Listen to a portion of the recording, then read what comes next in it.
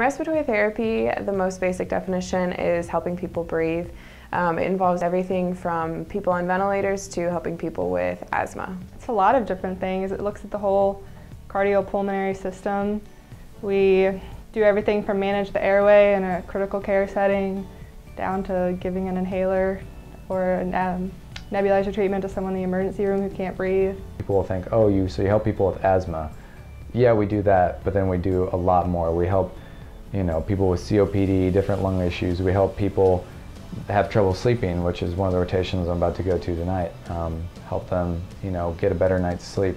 We work in transportation. We work in the ICUs. We work in sleep studies, and even home care. People that just have simple oxygen devices at home, we'll go there and help them set that up, get it adjusted to what they need, and then get them feeling better as best they can there in their home setting. We're responsible for patients breathing and helping maintain the airway.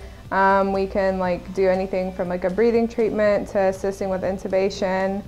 In some cases we do intubate depending on where you practice or what setting you're in. So it's not just in the hospital like most people think, but it's just a wide array of areas where respiratory therapists are needed.